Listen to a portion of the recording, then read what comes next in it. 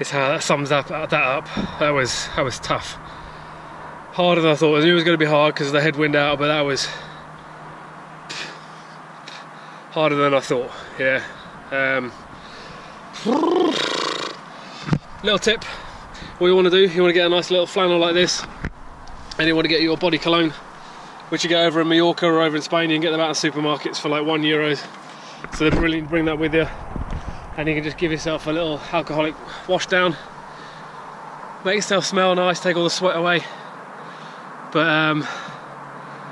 yeah, that was really tough. Yeah, 10 miles, 19 minutes 15 seconds. For those of you that like your power figures, here you go.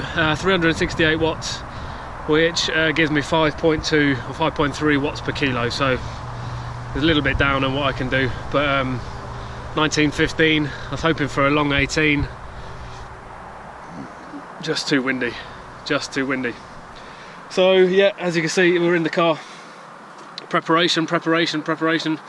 So we're now on the post-workout routine. So we're gonna have a protein shake now, and then I've got about a 50-minute drive home, where I'll get home, quick shower, and actually I'm gonna go and meet another mate who's been racing today up near Birmingham somewhere.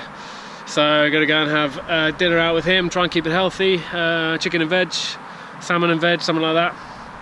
And then I'm going to ride tomorrow morning, see how I feel. Either we do a recovery ride or maybe just 2-3 hours or whatever, level 2, something like that. But here we go. That's time trialing, diet and everything got pretty good. I think that worked okay. Yeah, get home and watch the Vuelta, see how those boys have done. And thanks for watching. See you at the next video. Bye.